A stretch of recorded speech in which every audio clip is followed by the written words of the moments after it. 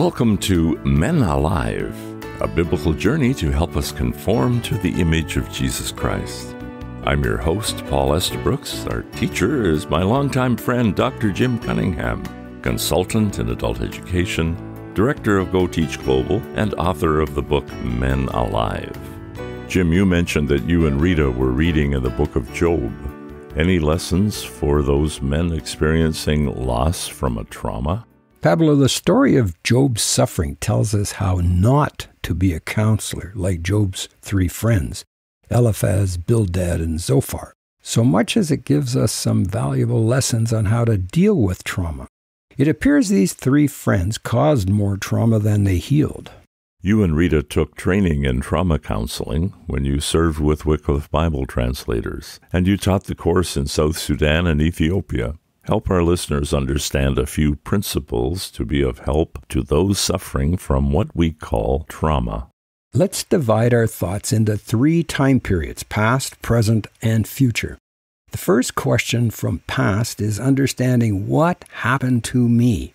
In the book of Job, our man Job is identified as the richest person in that entire region. Scripture says he was blameless, a man of complete integrity who prayed regularly for his family. He was basically minding his own business, living life as normal, when he was chosen by God to be a proof test to Satan that Job would be faithful to God regardless of what happened. So Satan was given permission by God to test Job. Poof, one day, everything was swept away. His herds were stolen, his servants were killed, and all his children died. But the Bible says Job did not sin by blaming God. Then Satan, the accuser, ups the ante and said to God, "You are protecting his health. If you take away his health, he will curse you." God answers and says, "All right, do with him as you please, only spare his life." So Job was struck with terrible boils from head to toe, so much so that his wife said, "Forget your integrity, just curse God and die." I like what Johnny Erickson writes about Job's life while she is confined to her wheelchair. She says, "The book of Job challenges us to see God's favor in the difficult, the crushing, and seemingly evil situations we face." Then she adds, "Satan wants us to complain and protest, to get upset and angry and resentful and walk away from our faith." The first step is accepting our wounds or trauma. We need to accept what has happened to us. I read a story of a man whose brother was killed in a military exercise. The man telling the story asked questions like, "If only he had," and "if only I had." And finally he said to himself, "No more if-onlys. It happened. I must accept it. Life has no replays." That phrase stuck in my heart, Pablo. Life has no replays. All of us have wounds from one form or another. Some kind of pain or shame or fear or injustice resulting usually from a loss, like a death, an accident, an illness, or a displacement, an abuse, or an uncontrollable situation like a war or violence or persecution. We are all in the process of being conformed to the image of Jesus Christ while going through various stages of suffering and healing from wounds, both wounds considered self-inflicted due to mistakes we made and wounds we did not deserve, such as a betrayal, shame, abuse, and loss. It includes walking with Jesus through the pain, mourning, and the recovery after any trial or trauma into a new hope and a future. The second step is understanding, why did this happen to me? We are generally not able to answer the why question, such as, why did God allow this to happen to me? But what we can do is look at the process that God is taking us through and try to understand where God was before and during the trauma. Where has God revealed himself to us in the many weeks and months since the trauma ended?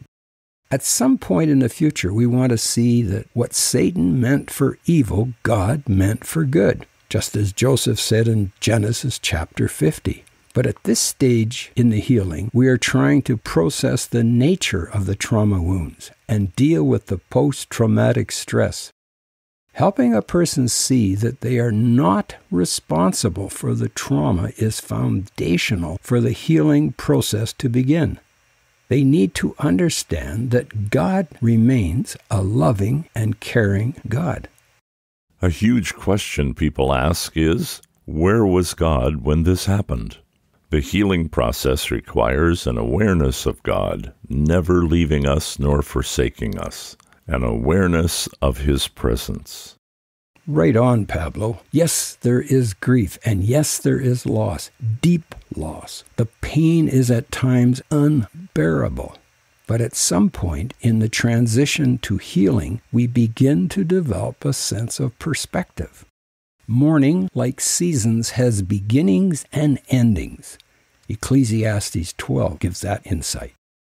David encouraged himself in the Lord at Ziklag after everything he owned and cherished was burned or removed.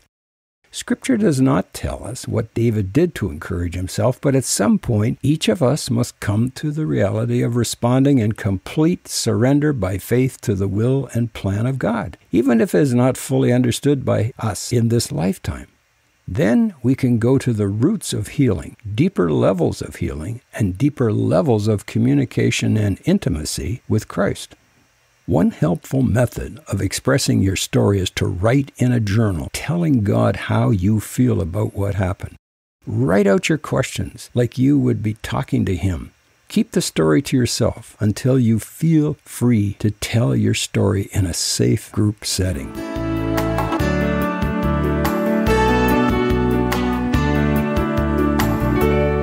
You are listening to Men Alive with Dr. Jim Cunningham of Go Teach Global. At the end of the program, I'll share contact information for you, our listeners. Okay, Jim, your 3 points help cover the past. What do we say about the present as we determine our responses to what happened? Many will ask, will I ever be the same again?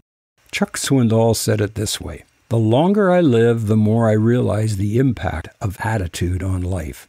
Attitude to me is more important than facts. It is more important than the past, than education, than money, than circumstances, than failures, than success, than what other people think or say or do.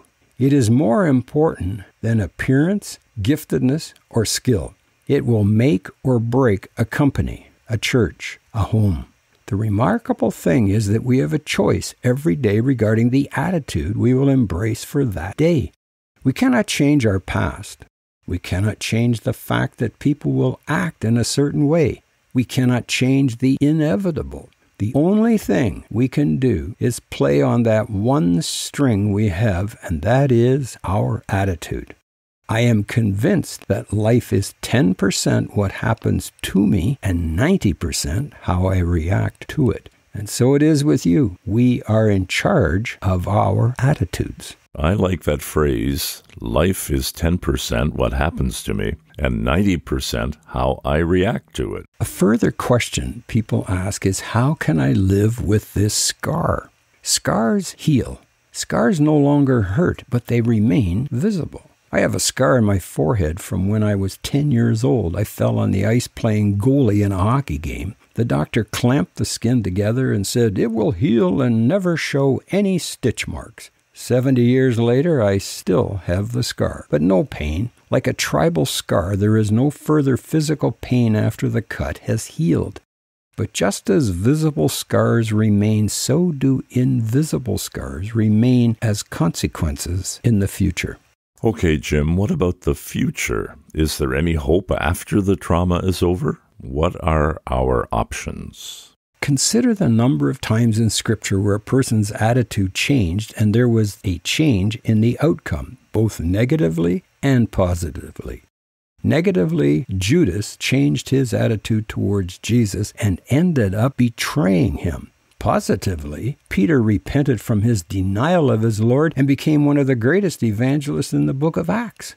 Helping others through the healing process requires both the caregiver and the care receiver to have a right attitude towards those who caused the harm. Healing cannot be based on hatred. It requires our next step, forgiveness. Forgiveness is a huge part of healing from any trauma. Our SSTS text has a solid chapter on forgiveness. Contact us at menaliveuntogod@gmail.com for a copy. Prayer is a way to access our Heavenly Father so that healing and eventual understanding can take place. Forgiveness of the person who has caused hurt or persecution is essential, regardless of what the other person does. We also realize that forgiveness of hurt takes time and is often a long process. In addition, as part of the grief process, people may even have temporary feelings of anger at God. Final question. How do we rebuild our life and restore our sanity? The final part of the grief process is restoration. For individuals, no matter how severe the wound, our goal is for them to work towards forgiveness first, healing, and where possible, reconciliation with the ones responsible for the pain. Sometimes a relationship will end because it is no longer healthy and there is no reconciliation, as in persecution or abuse. While we realize this may be a long-term process and is never easy, we accept that God's plan includes forgiveness. Luke 23:34. Father, forgive them, for they do not know what they are doing, but may not always involve reconciliation. Jesus did not get down off the cross and become reconciled to the soldiers. In the story of King Saul pursuing David in 1 Samuel 26, King Saul asked forgiveness of David for attempting to kill David. David forgave Saul, but was wise in deciding not to go back into a relationship with him. Trust had been broken. It was an unhealthy liaison. King Saul was a disturbed man, and David would not have been safe in his presence. Healing from a trauma is not always one miraculous event. Sometimes people revisit a trauma or even an addiction, and they must seek God's help again and again to move forward. The memories of some traumatic event recur on the anniversary date of the event. On the last day of one trauma healing seminar, the participants wrote on slips of paper what we called the pain in our heart. They brought the slips of paper and dropped them in a box in front of a wooden cross at the front of the room. Then we took the papers outside, formed a circle, and burned the papers. An amazing thing happened. The participants began to sing a hymn. Some said this was the first time they had been able to sing since the trauma occurred.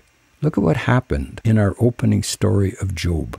When Job prayed for his friends who had harmed him emotionally, the Lord restored his fortunes, twice as much as before. So the Lord blessed Job in the second half of his life even more than the beginning. We must eventually accept that all things do work for good, according to God's good and acceptable and perfect will, as described in Romans 12, verse 1. As Joseph said to his brothers after the traumas he experienced of being betrayed by his brothers, kidnapped, sold as a slave, falsely accused of rape, imprisoned for years, and living apart from his family for all those years from mid-teens till age 30. You meant it for evil, he said, but God meant it for good. There you have it, men. Thoughts for helping ourselves and others through difficult times when experiencing a trauma. Send Dr. Jim your comments and questions at menaliveuntogod@gmail.com. And be sure to visit our website to find many helpful resources. Go to goteachglobal.com. That's website goteachglobal.com. Until next time, I'm Paul Estabrooks on behalf of Dr. Jim Cunningham, encouraging you to be Men Alive, a fully committed follower and disciple of Jesus Christ, until we see him face to face.